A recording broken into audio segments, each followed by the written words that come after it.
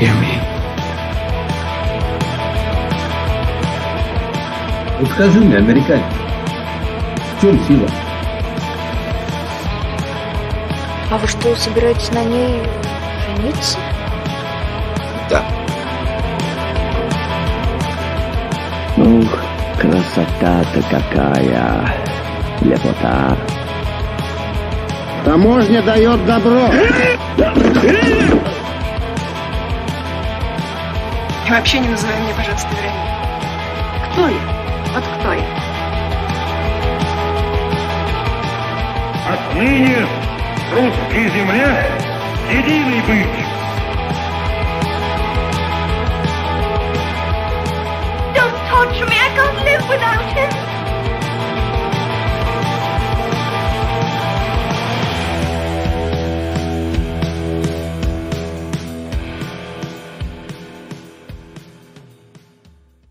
Hi, my name's Ali, and this is the Russophiles Unite podcast, where we watch Russian films and films with a Russian connection. As always, I am joined by a guest, and today I have a returning guest, Nadja Bee. Hi, Nadja. Hi, Ali. Thanks for joining me again. So, for listeners who haven't caught your previous episode, on which we discussed Kidnapping Caucasian Style or Prisoner of the Caucasus, depending on which title you want to go with, could you tell us a little bit about yourself? Well, first of all, I think since we last talked about that wonderful film, the bear song has been running around my head pretty much all the time. It's just so lovely. Oh, it's quite the earworm, isn't it? Yeah, in the best possible way. It really is. It's a very happy earworm.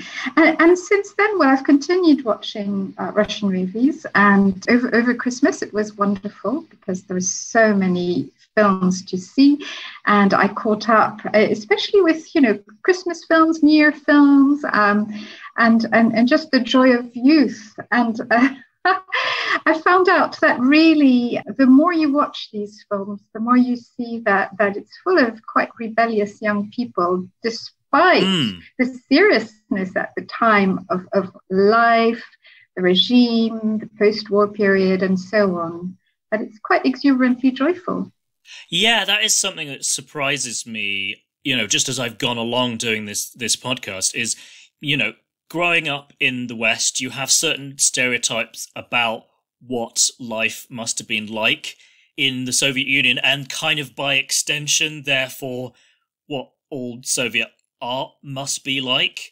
And sure, like quite a lot of Eisenstein and kind of earlier Soviet films are quite serious and kind of frowny face and propaganda-y. Not exclusively, but there is more of that earlier on. But kind of once you got into the 50s and 60s, at least on film, things did seem to kind of chill out quite a bit more. And that's something that hasn't really kind of like necessarily filtered through to kind of like the popular imagination. But yeah, so in terms of stuff you've been up to, you have a new-ish film website. Is that right?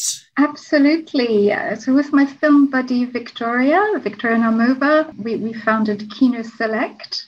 And really, it's driven by the knowledge that there's so many films that we will never see. And we need to work our way through it and share the ones that we especially love. So we thought Kino by name, Select by nature. Indeed. Yeah. So it's been a great adventure, and we've also been experimenting with different styles of film reviewing. And Victoria, for example, has written some beautiful movie musings in addition to the reviews. We also did a fair bit of festival reporting, the Berlinales, London Film Festival, and so on. So we keep plugging at it, and it's just writing.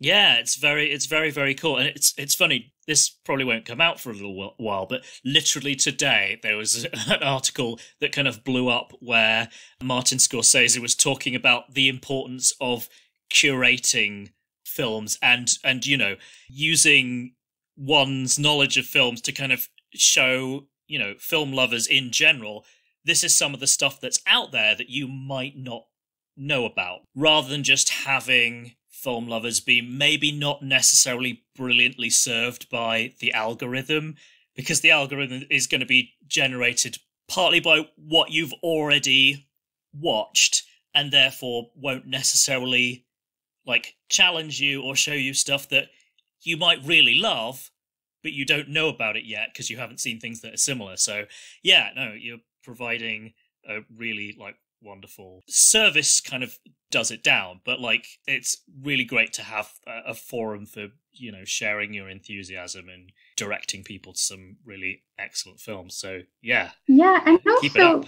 Oh, thank you, because I think the thing that we did, and we're a bit ahead of the times, in that we decided we wouldn't be too time bound or driven by release dates, because that's quite a breathless thing.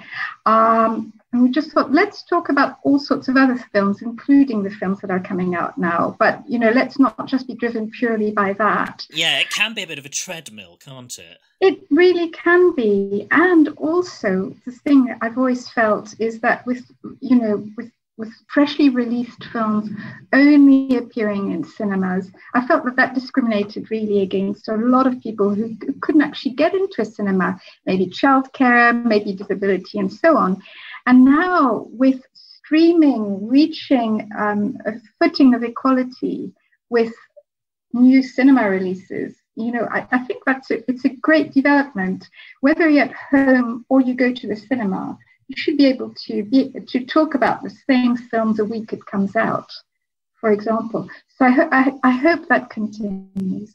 Yeah, and you wonder whether post-pandemic, I mean, that feels like a very long way off at this time, whether there will be, I don't know, I only hope, but there'll be more room on screens for older films that people might not have had the chance to see on the big screen. That's something, certainly, it seems like if you live in London or one of the big metropolitan centres, you probably have a fair bit of that already, especially London. But outside, it does seem to be very much, you know, just what's new and therefore quote unquote exciting. So yeah, it'll be interesting to see how the landscape has changed when things like return to some semblance of normality. Before we started the call, you mentioned that there was something else rather exciting that you were working on. So what was that? So, you know, I have a background as a documentary filmmaker, for broadcast documentaries. But recently, I've been working on social history projects and you know, landscapes as palimpsests almost. And then I realized that the best medium to translate this new project into would be allowing augmented reality and virtual reality. So this is my new venture, my new learning, and it's, you know, having started a career working, you know, on actual physical film, like 16 mil. It's now, you know, not only digital but really trying to learn how to create stories that are really compelling with a new medium in a completely different way. And that's a wonderful exploration for me, especially because the topic of my project is a sort of a rabbit hole in itself. So, you know, if you invite me again to one of the podcasts, then I might be able to tell you more about it as I've progressed. Okay, yeah, sure, definitely. We'll have to ask that next time around. So, yeah, no sneak peeks or spoilers at this point, or is it just not quite far enough along yet? Let's say that it's condensing over 1,000 years of history into one place. Oh my goodness, that's quite a task. Yes. It is. Awesome. Okay, so before we introduce the film that we're going to be watching today, I just wondered whether there was anything that you had seen recently that you were particularly excited about and would want to let other people know about. Yes, I think it very much in the context of the film we're going to discuss, and I have quite strong feelings about this film because I saw it at the Berlinale almost 2 years ago in 2019, and it's called Nie wieder schlafen, and it's by a director called Pia Frankenberg. And it's a small group of women who find themselves in Berlin for a wedding celebration just after the fall of the Berlin Wall, reunification of Germany. And they go on a bit of an adventure, but they don't know where they're going. And I think there are some parallels with the story we're going to discuss today. But there are two things about it that really struck me. First of all, the film received an unfairly bad review at the time, in the early 90s when it originally came out. And then it disappeared. And it disappeared for, almost 30 years. Yeah, better part 3 decades, yeah. Yeah, and there's a parallel with the film we're going to discuss today, since that film too got completely slated by one guy who was disgruntled, judgmental. To put it mildly. And then the other parallel is that film also had a female director of photography. So in this case, there's a woman called Judith Kaufman, whereas, of course, in the film we're going to discuss today, the DOP was Margarita Pilikina. But I think your pronunciation would be better than mine. Oh, I don't know. I wouldn't count on it. But so could you, for those of us, including myself, whose German isn't so hot, what would be the English language title of that film? Never Sleep Again. There you go. Great. Okay, so we'll have to search that one out.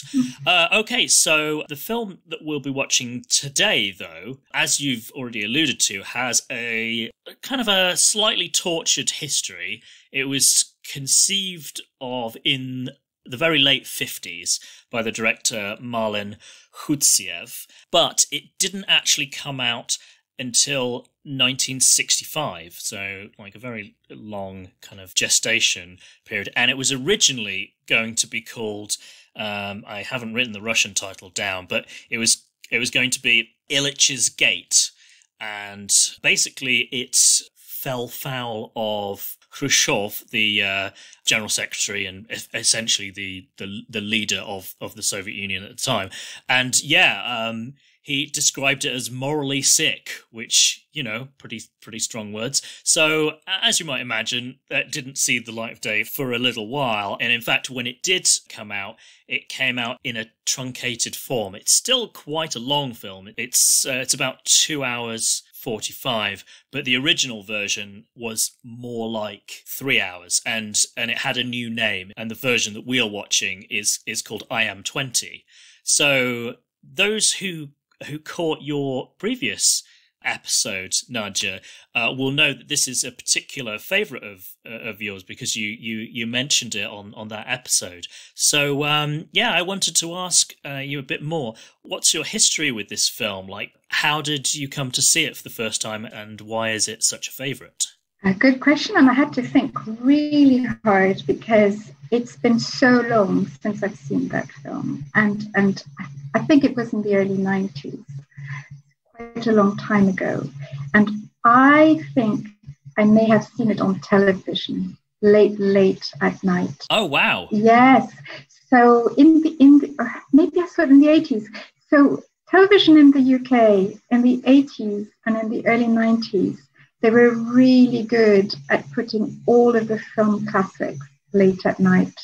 And I think a lot of people gained their film education from television, which now sounds a bit, it's less the case, I would say, in some respects. Yeah, because of the proliferation of zillions and zillions of channels, there's more like speciality channels for people who are into film, whereas back then it would just be, I'm old enough to remember when premieres of big blockbusters, when they came on the TV sort of like 3 or 4 years down the line, was a big deal. And I feel like that's not nearly as big a deal these days because stuff is, way easier to get hold of. Indeed. And at the time, the Russian films, or the really good films, let's say, they were most of the time shown by artificial eye. And certainly all the Tarkovsky films and sort of artificial eye, which is now part of, Curzon, But at that time, Curzon were actually showing more mainstream art house, and Artificial Eye were showing the more sort of, art with a big A, maybe, if one could say it like that. Gotcha, yeah. Yeah, and so it's a really different time. And the reason I think I saw it on television is because I don't think Artificial Eye bought that film. And I don't think it's part of their library. And so now I think, and one of the reasons that I think our discussion has been prompted this time is that because it's on Mubi. Yes, it surfaced and I was like, aha! Yes. Yes, absolutely. I will finally get around to watching it. Absolutely. You can edit this out if you want, and maybe it's evil of me, but I should also say that this film is also available on Amazon, and for £1.49 per episode. So, so if one source is too expensive, or I don't know. In any case, there are two ways of seeing the film at the moment. Yes, in the UK. In the UK at the moment. Yeah, so that's that. And then I lost track of what I was thinking or saying. So just talking more about your history with it, having seen it on TV, what was it that really grabbed you about this film? So really powerfully, and it's because it's a bit of an antidote to the other, great figure in my life, or, one of the great figures of cinema in my life, Tarkovsky. And the interesting thing is that, from my perspective, Khutsiev manages to do everything that Tarkovsky does, but without the mysticism, without the religion, and without maybe the nationalism. Maybe. So it's maybe more pure, less ornamented. Gotcha. Equally moving. So interestingly enough, if you're a purist of cinema without almost artifacts, maybe Khutsiev can do for you more than Tarkovsky. But please, Tarkovsky is a huge formative influence on me, and there's no end of admiration and love, from my perspective, for his work. But Khutsiev achieves something very, very powerful without all the stuff. That's very interesting. And funnily enough, we actually have Andrei Tarkovsky in this film, in front of the camera, in a supporting role. So just from that sort of curiosity, like, it's almost worth the price of entry to begin with for Tarkovsky fans, seeing this other side of him. I mean, what an amazing performance as well. Well, I haven't seen it yet. I've seen the odd clip that he is in because I was curious, so I have seen those. Funnily enough, in his younger days, he almost looks like a young Viggo Mortensen. There's something very chiseled about his face, but he's in this very, very supporting part. But yeah, so I'm kind of excited to see that as well. It kind of seems like just the film world in the Soviet Union was always quite a kind of close-knit one, I think, because so many people studied film in Moscow. I mean, there were other places as well that you could learn your craft, but there did seem to be a lot of people being actors who normally would be behind the camera. And I remember, what's his name even? Yuri Nikulin. Yes. So speaking of Tarkovsky, the comic actor Yuri Nikulin, and he was also a clown as well. As one of his jobs. But he has this very small part in Tarkovsky's Andrei Rublev. So, small world. But anyway, completely. But these are what makes the pleasure of these films, and Tarkovsky's performance in the film we're going to discuss is in I Am 20.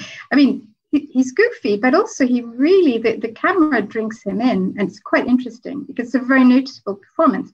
And the other director, very well known now, who's also in that film, is Andrei Konchalovsky. Ah, indeed, yes. Exactly, and who now has this new film out in the UK at the very moment, Dear Comrade, which only came out about 2 or 3 weeks ago. Yes, yeah, I read reviews of that. That looked very interesting and impressive that he's still producing, noteworthy and well-reviewed films like well into his 70s. I mean, I really don't want to get into stuff about his brother Nikita Mikhalkov because that's sort of another story. But, Indeed, yes. Yeah. Yes. Yes, less said the better. But anyway, yes, I feel like we've probably set up the film enough for now. So what we'll do is we'll say what we always say at this point as we launch into the film, which is "Поехали," which means off we go, or we're off. And the reason we say that is that's what Yuri Gagarin said when he was blasting off to become the first man in space. And that might actually have a connection with the film we were watching because it was released just a few years after that. So, maybe a bit of a stretch as a connection, but, it's still kind of there. So, without further ado, 3, 2, 1. Поехали!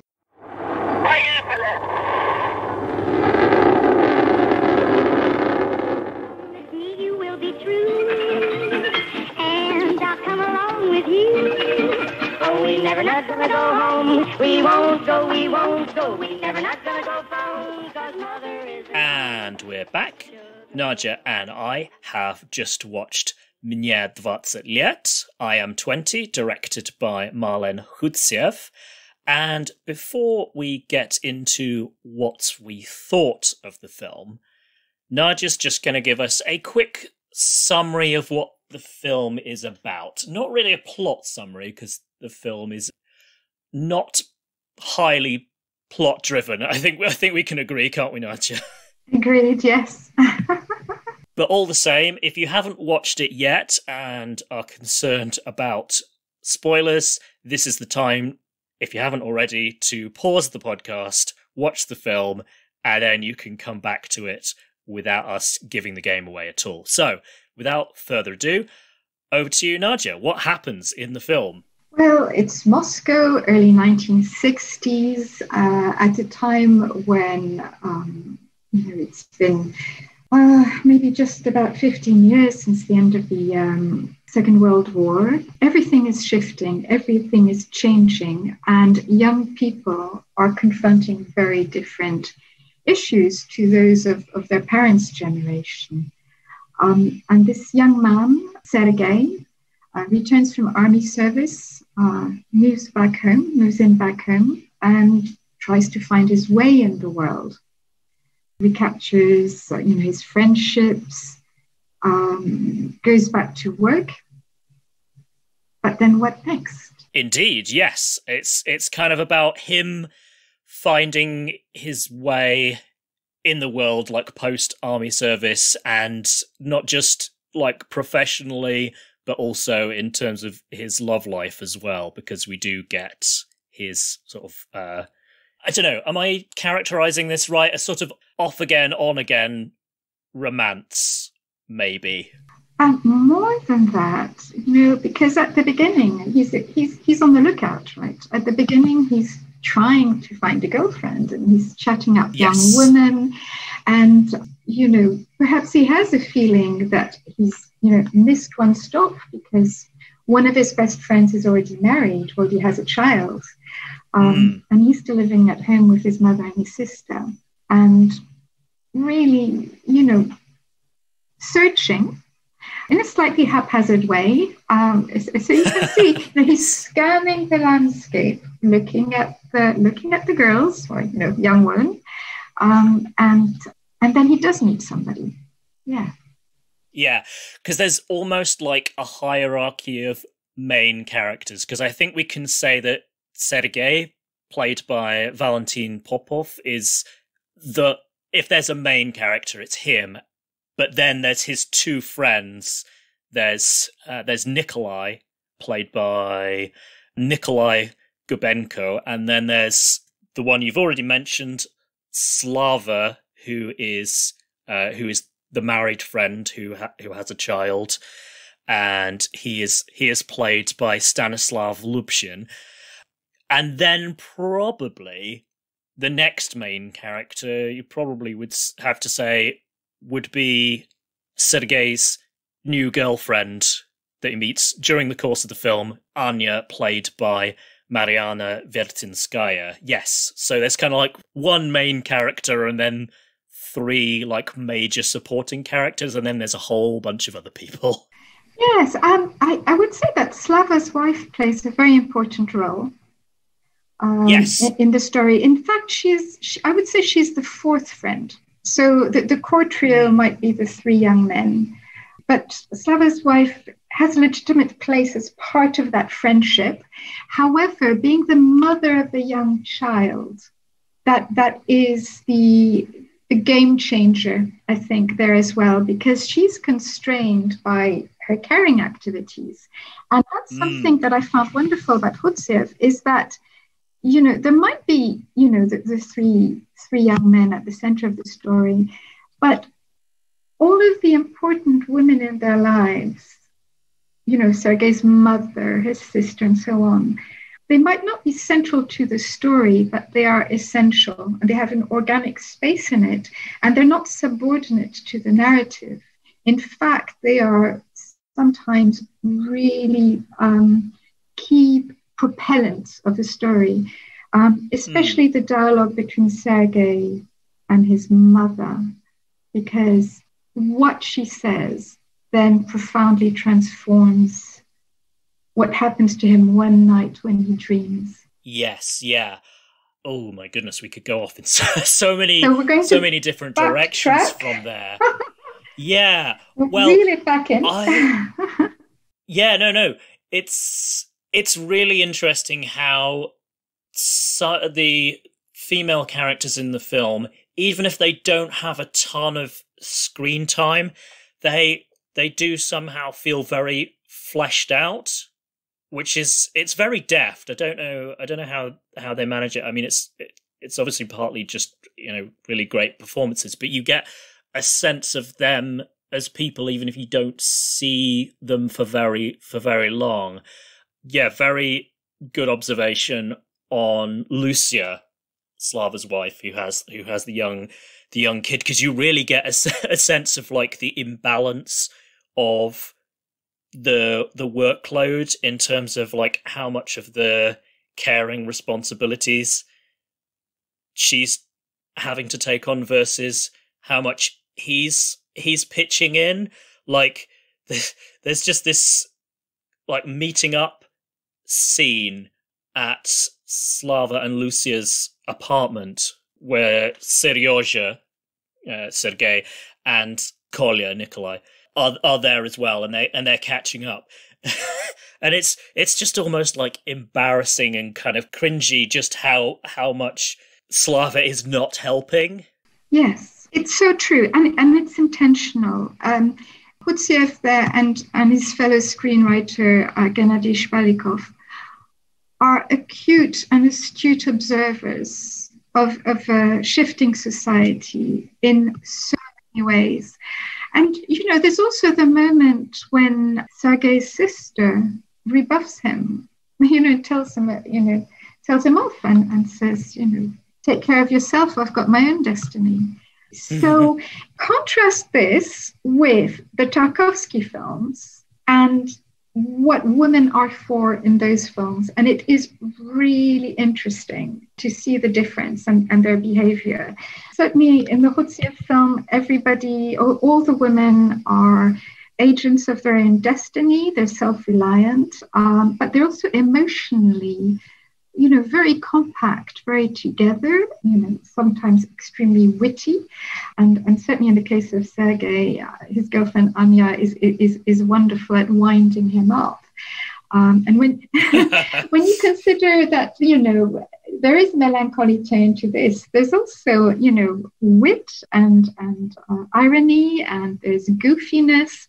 And in fact, I think that, as we've commented before, the most sort of serious of film directors in his own films plays the role of a complete clown in this one, which is wonderful to watch. Yes, yeah, we'll definitely have to return to that, as we've flagged that up in the intro.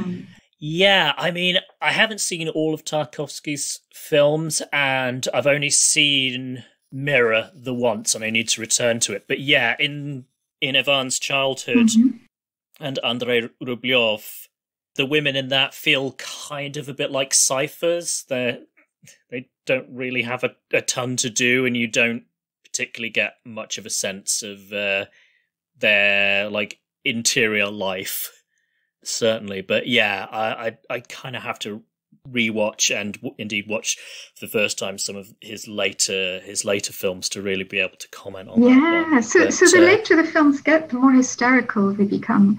I'm saying hysterical, quote unquote, because I know it's a very provocative term. But in his final film, Sacrifice, poor Susan Fleetwood is absolutely losing it, wailing and completely losing it, and to a disturbing degree. And that's almost the culmination of that particular genre of acting in his film. Yeah, and of course in Stalker you have Alissa Freundlich. I mean, she gives a good performance, but then there's that whole weird bit where she falls on the floor and kind of like writhes around in kind of very exaggerated agony, which, I mean, it's a sci-fi film, so you can kind of excuse some kind of, I guess, over-the-top sort of weirdness. It kind of can go with the genre, certainly, but in Solaris too. In Solaris, there's also that extreme emotional dependency and inability to go. In fact, that's the thing that haunts and traumatizes the hero, Chris Kelvin. It's Natalia Bondarchuk, isn't it? Where there's again the writhing and the inability to exist without the man. So, which, in real life, these things do happen, but it's a recurring theme. Yeah. And yeah, you're definitely right to bring up the contrast in this film, because you definitely, or at least I definitely get the feeling that Anya, while she's very attracted to Seryoja, can kind of take him or leave him. Yes, and she's so playful with it. There's that lovely staircase scene. He walks her back home, and then, he does want to follow her up the stairs. And there's that lovely game, and then it's mirrored later. This film does like a good staircase. It really does. It really does. So, yes, it's, I guess, perhaps, since we're talking about women, we can talk about the director of photography on this film. Yes, Margarita Pilichina. Yes. Remarkable. I've been trying to find all the films that she's actually photographed. Unfortunately, she died young. Oh, did she? Yeah, I was going to say, because I had a quick look on Letterboxd, and she hadn't done a ton of films, and I was kind of like, that's a surprise, because this is so visually striking. And so robust and so energetic physically, because this is really they're constantly on the move, constantly on the streets, so the camera is dancing throughout the film. And you can see that they would have had, of course, to plan things, and that, from time to time you can see that the artificial lighting is unintentionally, perhaps very occasionally, more visible would have expected. But it's a remarkable film in that respect. First of all, because I think we are aware of only a few female DOPs from that era. But she died in 1975. So. Oh gosh! So yeah, only 10 years after this film was finally released. Yeah, absolutely. Gotcha. So that would explain it. But yeah, it's so striking visually. There's lots of long takes. It reminds me a bit of the Mikhail Kalatozov films. I forget the name of his like main cinematographer. It isn't quite as smooth as that, but it does have that kind of like often the camera travels up to a great height or comes in from a great height and then down into the scene, and it is very striking. Also, there's an interesting use of close-ups, because there's several instances of where a character is looking like straight at you as the viewer. It's not to break the fourth wall in the sense of the character then talking to you as an audience member, but they are looking straight at you. True. In several instances, like I think it's the first time we see Seryoja's mother, we see her just as she's about to see him for the first time after he comes back, and she just is beaming, but it's kind of like very actually on, and I found that quite striking. Yes, and it's really a reminder of older films. Actually, when you think of the Eisenstein films, there's that framing, and you see it a lot in 1920s films. I'm thinking also of the Buñuel films as well. Okay, yes, I really need to see some of this. Yes, so it's looking straight ahead, but as you say, not breaking the illusion, not breaching the wall. And in a way, it just gives it a greater interiority. It's almost as if we're getting into their head. We're not acknowledged, but... Yeah, but we get to see... a bit more of their, as you say, what's going on in their head, their emotions, and their emotions as like perceived by the other person who's in the scene. Usually, in this case, Seryoja. Yes, and there's the old. Sorry, I was going to say it's very intimate. Definitely. I guess this is still probably file under the visual aspect. But, there's the cliche about the city as a character within many films. This has that in spades, but it's not just the city and the architecture, which is very much part of it, but it's also almost the rest of the inhabitants of the city very much feel like part of the ensemble cast. Yes. In a way that they're not just like extra bodies there. You kind of... It's hard to say exactly how, but you kind of get a sort of an energy, so it feels too nebulous and pretentious a word. But the fact that you get like snippets of conversations in passing that just convey a bit more of the atmosphere. You're absolutely right. He's bottling something. He's bottling the feel of the time. And because... You're absolutely right with the snippets. And I think one of the reasons that the film is so incredibly evocative and vivid, it's the soundtrack together with the filming. Absolutely. So, as we're saying, the camera roams, quite freely and notices and engages. And then continuously there's that really rich, densely packed soundtrack. The soundtrack never stops, and it's hopping around, between sound and music and conversations. It's really weaving.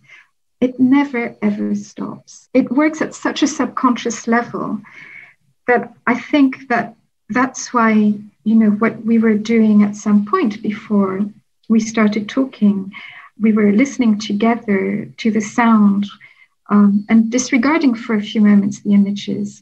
And as we were doing that, a whole world was being recreated, I felt.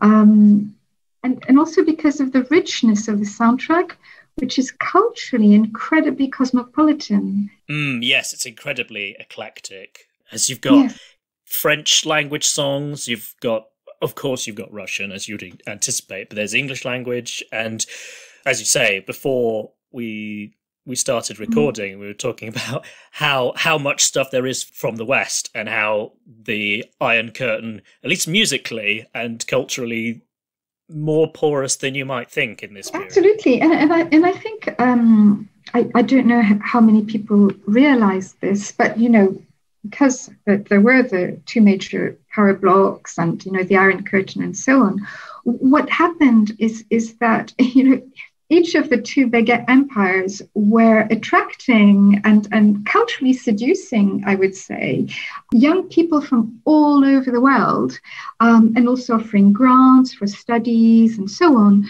So you have a lot of Russian-trained doctors, or Soviet-trained doctors, perhaps one would say, from sub-Saharan Africa, from Southeast Asia, and so on. And both in let's say, in Paris in the West, or, less in the United States, but in Moscow, you see all of these foreign students, all of these foreign young people, and great cultural exchanges. And so that was occurring all over the world, whether you were on one side or the other of the Iron Curtain at the time. And then Khutsiev really makes this apparent through his choice of music. And you do see in the background, you see, foreign students walking in the street and so on as well. So you're aware that it is a cosmopolitan world.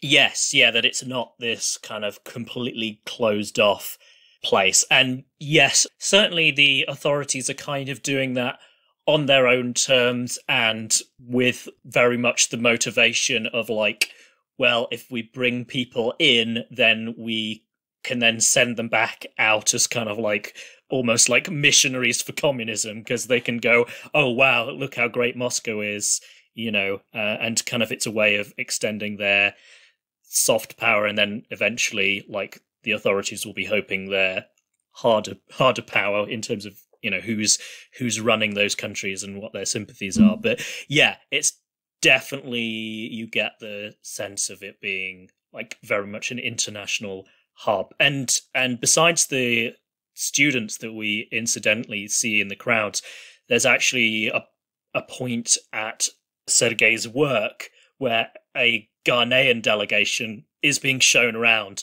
Yes. And one of Sergei's bosses gets quite frustrated with him because his mind's clearly not on his work, and he's concerned that Sergei is kind of showing them up in front of this delegation who's come to see just how well stuff runs in the Soviet Union. Indeed. Indeed.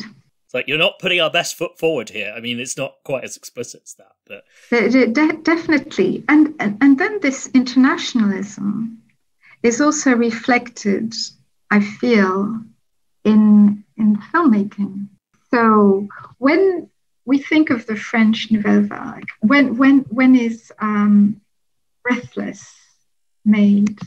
Well, I think 2 or 3 years before I Am 20. I think, so it's 1960. Yeah, so I guess this was in production then, because obviously the release was delayed for the censorship reasons that we mentioned in 62. In the Yeah, absolutely. But had the wider release in 65, like it actually, that was when it actually got into cinemas in the recut, slightly shorter version. Yeah, that we're watching. Yeah, and then another Western influence that was remarked upon, I think, in David Gillespie's book on Russian cinema was Italian neorealism, and very much we're going to kind of capture the city as it goes about its business. And my understanding from the comments in that book was that a lot of the crowd scenes, they're not extras. They're just people like who are just caught on camera, just going about their business rather than we've set this up. So that's, definitely gives the film that extra authenticity, I guess. And we can't discount the influence of news camera people from the Second World War and also during the Spanish Civil War. So you can see a continuity of style and techniques, because it is a form of almost photojournalism. When you look at all the street scenes, the parades, and so on, there's a whole load of influences that work together. And also these films were only possible to specific types thanks to specific types of cameras that were portable, that could be easily loaded and reloaded, with film that is, when you think of how much infrastructure is required usually in a feature film in terms of lighting and just to light a scene. And then what in this film Margarita Pilicina is doing, she's constantly rushing from dark areas to light areas. It's constantly changing around her. And she's adapting to all these changing conditions, almost as they're on the move. And that's really, documentary filmmaking or almost news filmmaking of a kind. And so this is a development in itself. Yeah, something I noticed as well was just how much shooting goes on in the rain, and it makes it look very like Moscow in the rain is not actually nice, but you wouldn't know it from this film because it makes it look very romantic and lovely. Yes. When it's kind of like any big city in the rain, it's kind of mucky and not very nice. But this film makes it just look so atmospheric and gorgeous.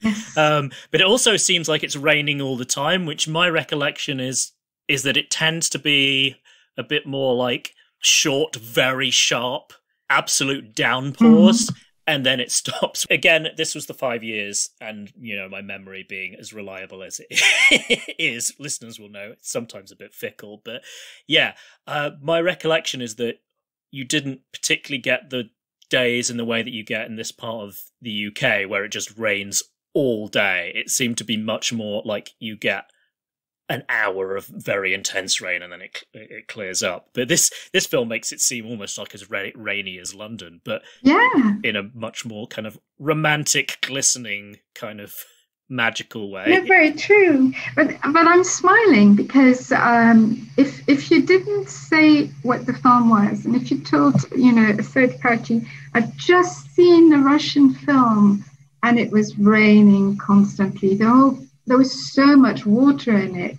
they would say, a Tarkovsky film. And it's not in this instance, but it's a theme. That's true. He does like his rain as well. So much water, as a friend of mine said, after I dragged them to see a Tarkovsky film. So the technology is very recent. When they're making that film, it's really only in the 50s that fast film stock, lightweight cameras, and also the sound, because the sound again everything had to be portable, and it's a recent development when they're there. So if now it feels like a bit, so what? In the age of everybody being able to film really good stuff on a mobile phone, right? Yeah, that's a completely different thing. Yeah.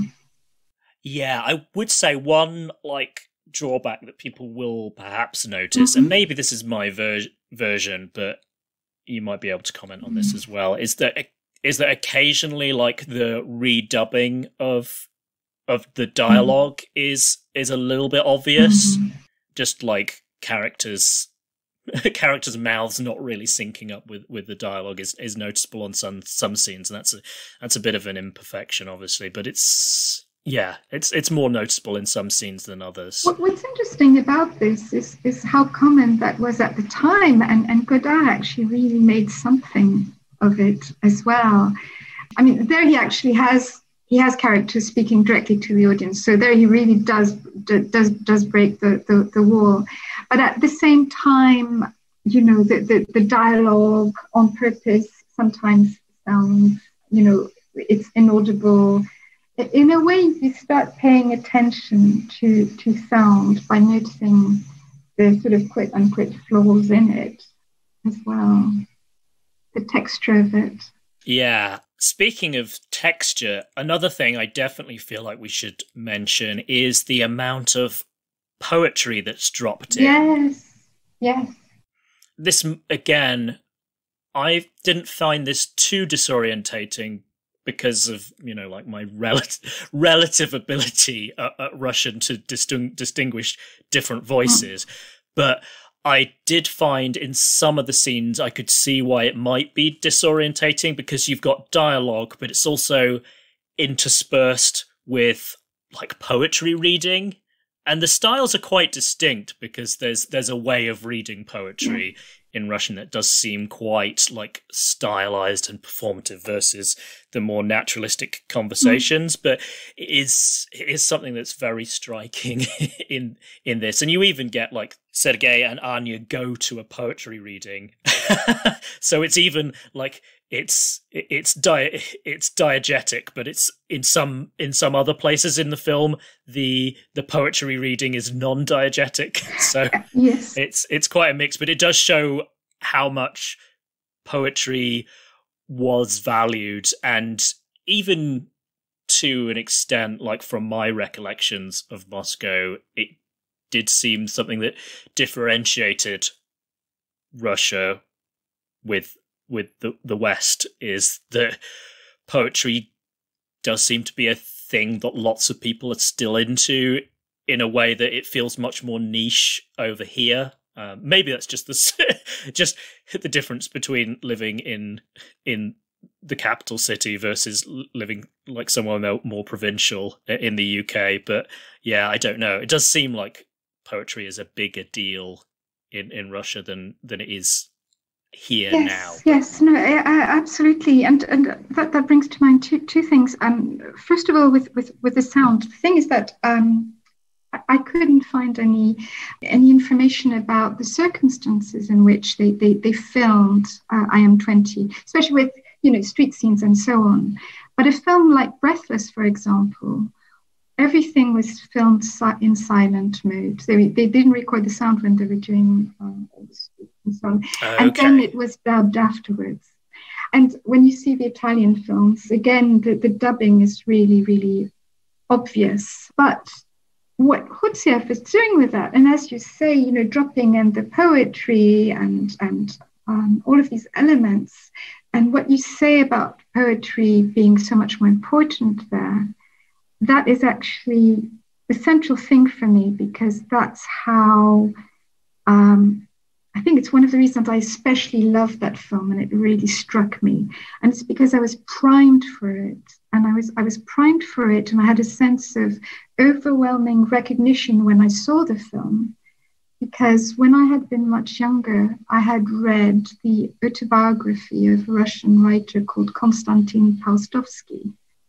Okay. Yeah, he's not a name I'm familiar with, to be honest. It's interesting. A lot of people say that to me, and I think maybe he was less translated in the Anglo-Saxon world.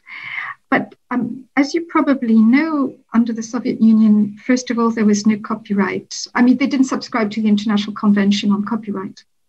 And they were publishing a lot and distributing worldwide a lot of books of all sorts, including literature, and a lot of works, including the works of this Russian writer, and it translated into French. And I think it was Gallimard in France who published this writer's memoirs. And he describes these iconic scenes. Well, they've now become iconic, but they were quite ordinary for him, I guess. And this includes the poetry readings. And it was a completely normal thing of life. I would guess, like young people now, I don't know. What do young people do nowadays? The newest generations, the people younger than you or than me. What's their favorite pastime? Well, anyway, it had been poetry. Yeah. Yeah, I must say, watching this film in a time of social distancing and trying to stay at home and away from people as much as possible, it was quite a weird experience, just because so much of this film takes place in crowded places with lots of people. Yes, and they're dancing in the street, and then they break into song, all of that. Yeah. And then the apartment party at the end as well. It was kind of like, on the one hand, it was really nice, but also it just felt like quite like unnatural and sort of like, oh, shouldn't these people be be staying further apart? Oh no, it's fine. That's yes. Life was normal then. No, definitely, yes. But in Paustovsky's memoirs, he talks about times of epidemic, war, and in fact, I think that's where he loses his partner, who's a doctor, and she dies as part of that epidemic. One little fact about this writer, because I want to promote him now in the world, he went to school with Mikhail Bulgakov. They were classmates. Oh, really? Yes. Interesting. Yeah. So, yes, could you run his name by us again? Yes. Konstantin Paustovsky, born in Moscow, grew up in Ukraine, and then he it's during the First World War.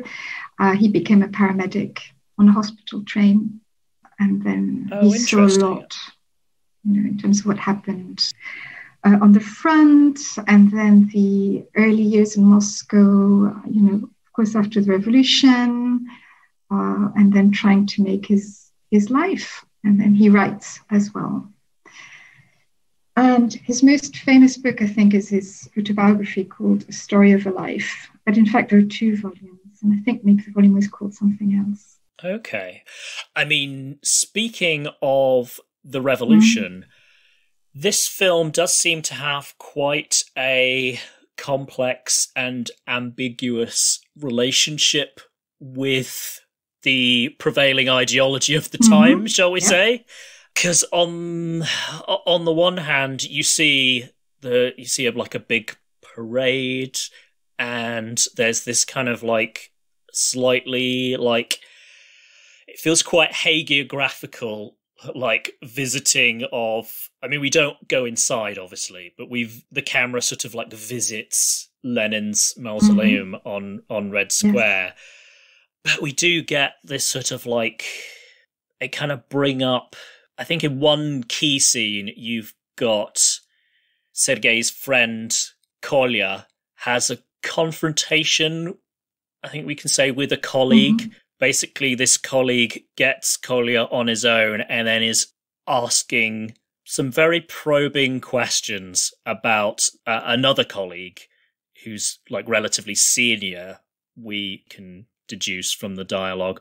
But this colleague of Kolya's who's kind of almost interrogating him. The subtext seems to be that he's like a KGB or like a plant of the security services within Kolya's organization, and they're basically trying to find dirt on this other member of the workforce, because it seems like this third person, I forget the name of the guy, but it seems like he's quite vocal and will share his opinion, and it seems like the authorities don't like that, and Kolya is essentially being pressured to come up with something that will get this guy in trouble. And Kolya, it looks for a second like he's going to say something, but then he says to the guy who's trying to get this information out of him, like, essentially, I would smack you in the face, but I'd want to do it so that there'd be witnesses.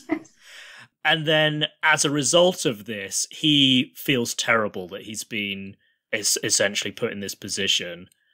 And he's trying to talk to Sergei about this, Sergei and Slava, and they just don't seem to be that receptive. And it's all subtext as far as like what's going on.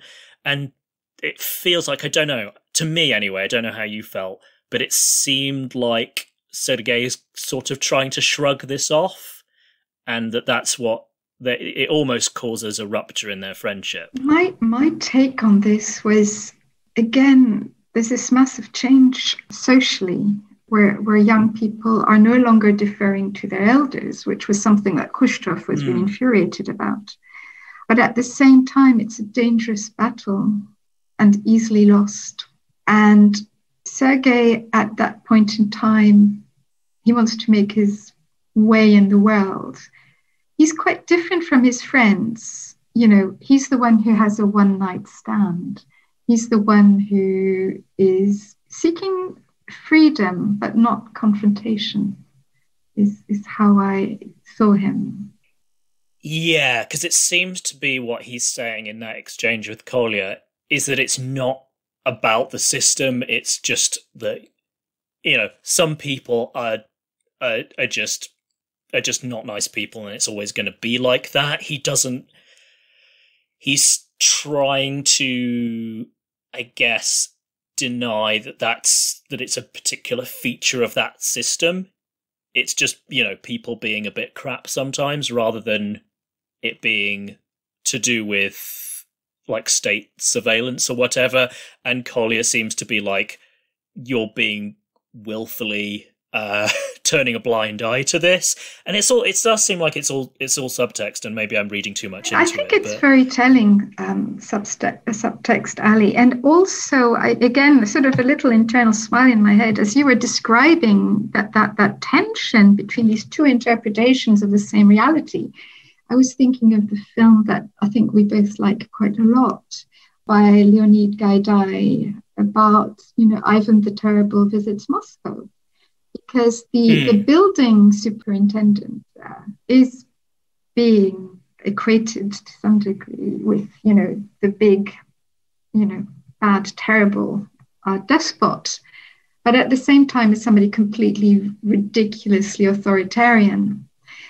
And he has a lot of control over the lives of the people in that apartment block. And there's a very strong political comment on it, but at the same time, satire.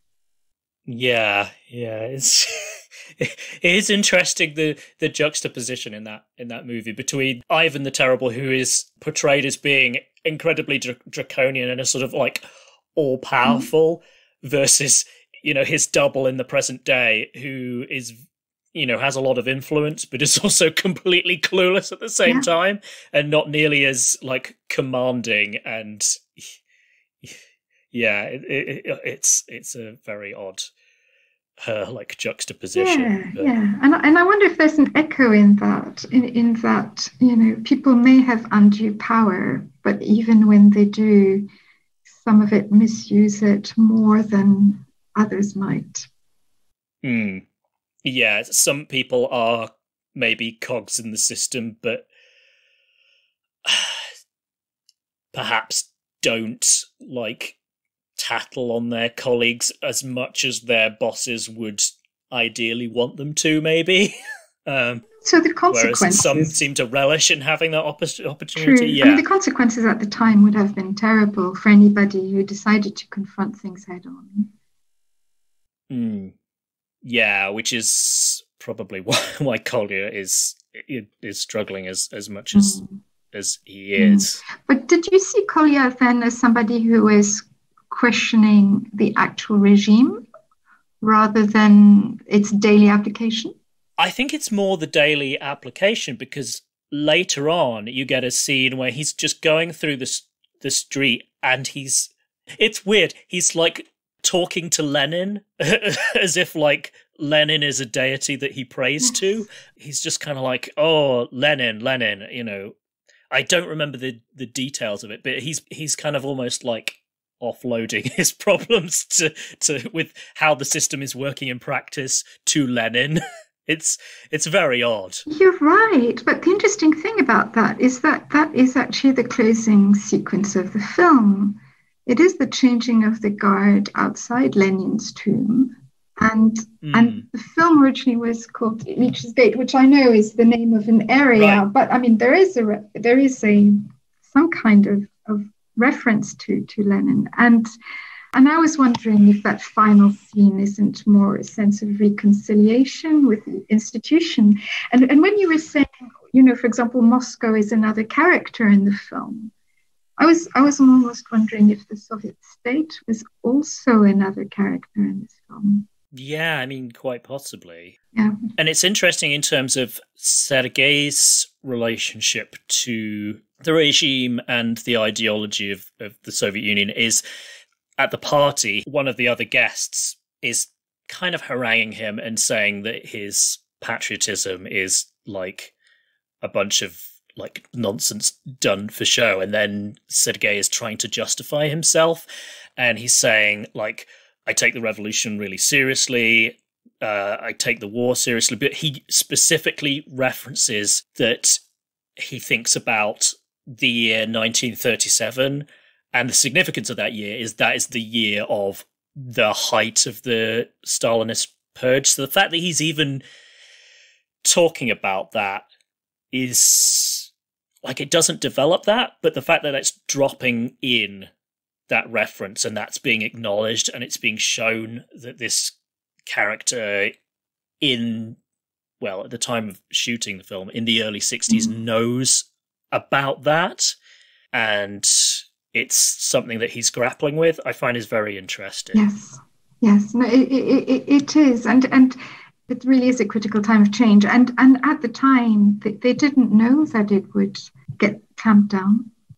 Yeah. That you'd have the changing of the guard again, and then you had the Brezhnev era and more of a, as you say, like clamping down on freedom of speech and like a kind of harder enforcement of like the party line and less discussion about the crimes of the regime earlier on in the Soviet Union's history. Definitely, it was the de-Stalinization period, wasn't it?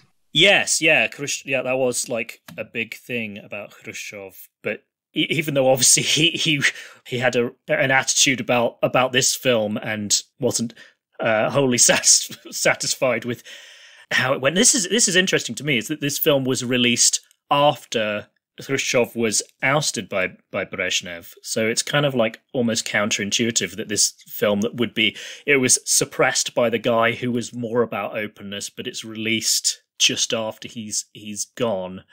But when it was very early in the Brezhnev era. So. But if I just gather the threads of what we were saying, one, it's that the film is quite openly anti-Stalin or Stalin's legacy, isn't it? And then Khrushchev was probably okay with things as far as the de-Stalinization thing was going on, but not about the rest. So maybe there was a sort of, he didn't like the bundle, let's say.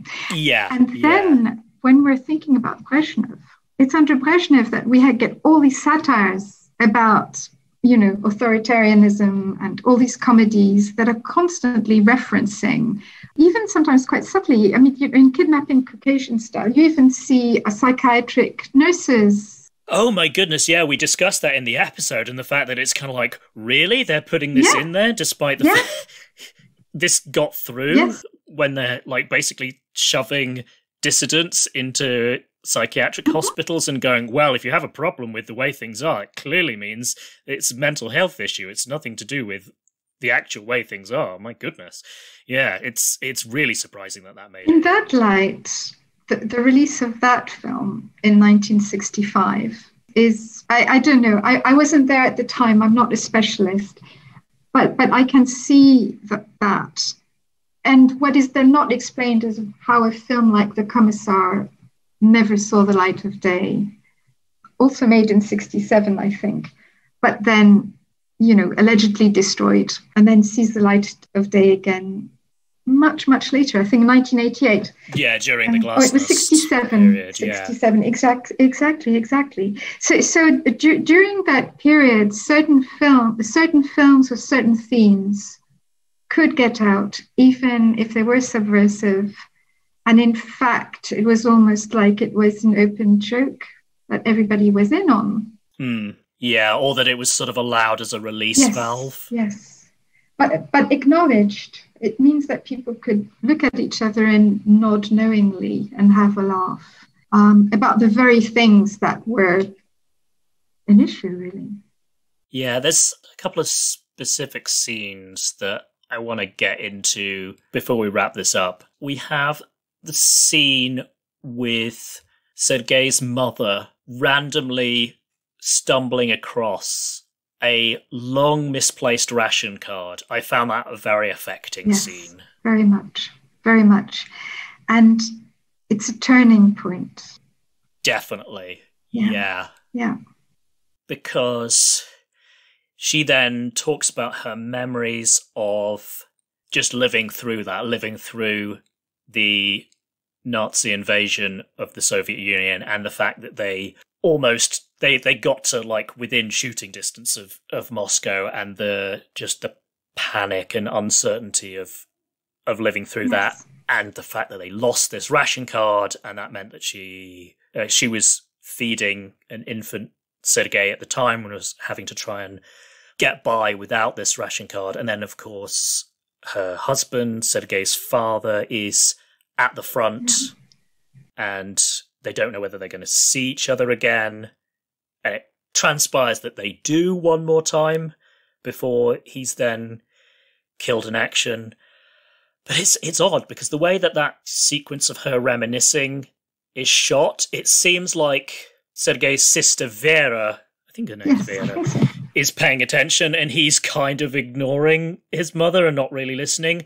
But that's kind of not borne out in subsequent sequences. Correct. Yeah. So then we go to later on the party sequence. We have this business about toasts to potatoes, which is very strange. And then there's there's an altercation with a character played by Andrei Tarkovsky, who is just being just like a provocative jerk. It's a really, really, it's a funny scene. I think one of the things that really struck me in this scene, overall scene, the party scene, and, it happens when the camera is moving around. There's lots of distracting sound. And, sometimes you're at a party, everything's very, very busy, and you notice out of the corner of your eye that there's a little problem developing somewhere, but you don't quite capture it. And the day after, you realize that it was actually something much bigger. But, that you grasped it, but you didn't fully grasp the implications. And in that scene, it's the potatoes. And the potatoes are really important. Yes, because Sergei is talking about, how, again, the film is referencing the story with his mother earlier on and surviving the war and the food shortages and the hardship. So Sergei is just feeling very serious about this, whereas the Tarkovsky guest character is just kind of needling him about how silly this all seems. And playing with food. And the playing with food is, it's anathema. People who've experienced starvation do not play with food. It's sacrilege. Yeah. In a way. And through that, you realize that the reaction of somebody getting really angry, but you only just glimpse it, about the playing with precious food, it brings you back to everything that shapes that generation. Yeah. And what their parents went through, and the stories that they will have told. The foundational reality of their lives. But now it's different, and their big problem at that point in the early 60s is how to be a person and make their way in that life. It becomes an existential rather than a survival problem. And that's possibly generationally what divides the before and after. Yes. And I think we should probably move on to connected with that, the ghost scene, which is almost the last thing that happens. And this is something you talked about on the previous episode that you were on when you were talking about I Am 20. But it's such a, I don't want to say chilling in the sense of it's not like a ghost scene out of a horror film, but it is very poignant, and there is definitely a kind of uncanniness to it. It's really well done. Yes. I would call it a transcendent moment, and a moment of truth, a moment of discovery, and also maybe of reconciliation. Yeah, I'm still not quite sure how to wholly read it, because on the one hand, Sergei's father, who we learn died in the war, like basically comes to see him in his kind of hour of, just kind of not knowing what he's doing with his life. And Sergei is saying, I've just longed for this moment, and, please tell me, what should I be doing with my life? And his father's is saying, you're older than I was when I died, so I don't have anything I can really share with you. You're going to have to figure this out for yourself. He doesn't say that in so many words, but that was my interpretation of how that went. Yeah, I don't know how you felt about it and what your thoughts were. I think the first thing to say is that it's just incredibly beautiful. It is just so beautiful, and there's a sense of heightened, quite emotion there, which is very powerful. And I've only seen it in one other film in my life. Again, a dialogue between just two people, and it's very quiet, and there's that, that very gentle intensity. And it's a film by American-French filmmaker called Eugene Green. Okay. Made many years later, but it's such a rare scene in cinema, so unique. And really that's where there's a moment of reckoning. And what the father is saying, I believe, is something possibly that any good, loving father would have said at any time, even if he had stayed alive, even if he had accrued decades of wisdom. And it's in the loveliest way possible to say, trust yourself. Only you know, and it's for you to create your future. Yeah, I also wondered whether there was like an implied gentle rebuke there, in that Sergei is kind of like tearing himself apart about like his place in the world and all that kind of thing. It's like his father is almost saying, well, yes, finding your way in the world is hard, but at least you get to experience it, like almost like my life was cut short before I had to really reckon with that stuff. Maybe I'm reading far too much into it, but I did wonder whether that was there too. I think that I agree with what you're saying, in the sense that I think it's actually the filmmaker saying this. Yes, maybe rather than the father. Because the camera tracks over the sleeping faces of the father's companion in arms. And then the son says, are they alive or are they dead? And it's very ambiguous when you look at these sleeping people there, whether they're alive or dead. Right. And then the father like goes to talk about their fates. Like, it's kind of like, well, in this moment that you, Sergei, have been transported back to, they are alive, but in 2 weeks or whatever, this one is going to die over here. This other one gets to this place and then is cut down, and you're just kind of like, oh my goodness, just the living in a society where such a huge chunk of the generation before just wasn't around anymore because of what happened in the war. It's just very emotionally affecting, and it's odd because this clearly isn't a war movie in any way, but it's just very much kind of like that, like emotional like legacy. It's just kind of like woven in. It's shaped by it. It's really shaped by it. Yeah, like, and the fact that the very first sequence is these 3 soldiers going off to war, and I wasn't quite sure how to read that, whether that's because obviously Sergei himself has done military service, but my looking back on it, I was kind of like, I think, and you don't really see the soldiers' faces for very long. I thought, okay, this is a flashback to the 40s, but I didn't think it was spelt out. But yeah, I feel like we've probably been recording long enough that just like my brain is fizzling out. But there's just so much to deal with in this film. It's very dense and it's very rich. It's gorgeous. I definitely need to give it a rewatch. It's gorgeous. I think that it's one of those films that you can see many times again. It's interesting because I feel that it's profound about, in a way, also the freedom to be a bit frivolous.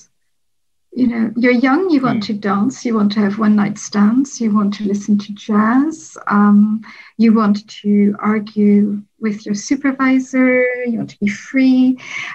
Probably you do not want to have a child at that age, and we can see that there's that gorgeous little baby who you know, is probably had by its parents a bit too young, and that's life-changing for their relationship.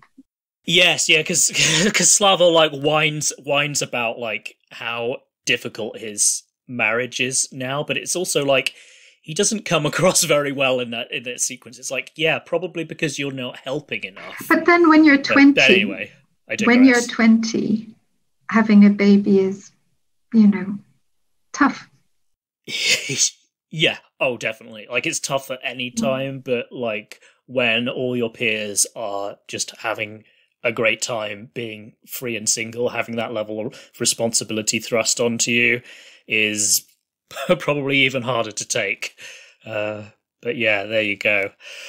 I feel like there's so much that you could potentially discuss in this film. There's so much going on. It's kind of like it's I mean, with any film that's nearly 3 hours, it's kind of an epic, but in a sort of a different way to the you know, many films that are 3 hours. In its defense, it's in 2 parts. That's yes. Yes, there would have been an interval, yeah. But yeah, I think we should probably wrap things up. But Nadja, thank you so much for bringing this film to my attention and like giving me the occasion to watch it. I've really enjoyed it. I think possibly the discussion has made it seem like that it's all heavy and all serious all the time, but you were very right to point out that there's plenty of fun and joy in there as well. It's not all just like heavy existential like angst. So yeah, if anyone was put off by watching it, I would say no, that's definitely part of it, but it's fun too. Yes, it's about being young. It's about being gorgeous. At one point, we see the hero without his shirt on. Oh my goodness, everyone is so good looking, aren't they? They dance, they sing, they play around. Yeah. Yeah, highly recommended. So before we go then, Nadja, is there anywhere that people can find you online if they want to get in touch and find out about the other films that you would recommend? Where can you be found online? So I can be found on KinoSelect.com. That's Kino with a K to start with, but Select, it's a C, not a K. And I'm also on Twitter, and it's at Nadja Bee Cinephile. And at Nadja Bee, it's D with a J afterwards, not an I. Yeah, important distinction there. Yes, definitely. Okay, well, thank you again. This has been really fun. And thank you, listeners, for, I was going to say tuning in, but that's probably because I've been watching a film from the 60s with lots of radio. But thank you for taking the time to listen. And do svidaniya, folks. Do svidaniya.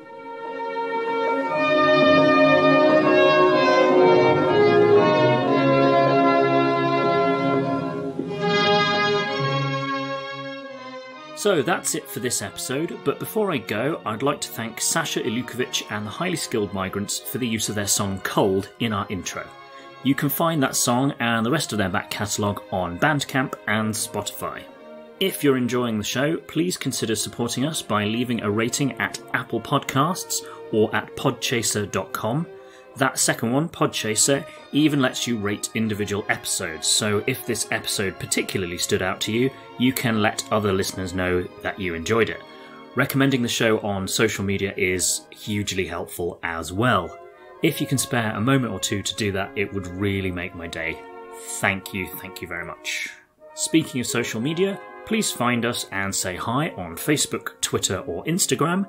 You can also drop us a line at roosefalesunite@gmail.com. Thanks again for listening, take care of yourselves, and bye for now.